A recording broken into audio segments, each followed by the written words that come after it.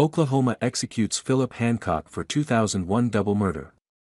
He claimed the killings were in self-defense. Oklahoma on Thursday executed 59-year-old death row inmate Phillip Hancock, who was sentenced to death for the 2001 double murder of Robert Jett and James Lynch, according to a statement from the Department of Corrections. Hancock, who had claimed the killings were done in self-defense, was pronounced dead at 11:29 a.m., the statement from Corrections Director Stephen Harp said.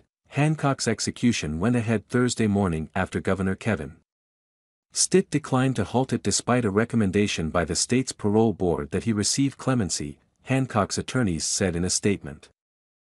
Stitt was not bound by the recommendation of the board, which voted 3-2 in favor of clemency at a hearing earlier this month. These are always painfully difficult decisions to make and I don't take this responsibility lightly, Stitt said in a statement Thursday. The justice that 12 jurors decided on 20 years ago was final today. I reviewed the many facts and materials presented in this case and considered that this was not his first conviction. I trust this brings some closure to all the families involved. On Thursday, following the execution, Jett's brother said the families felt they had finally received justice after more than 2 decades. Our families have been waiting 22 years.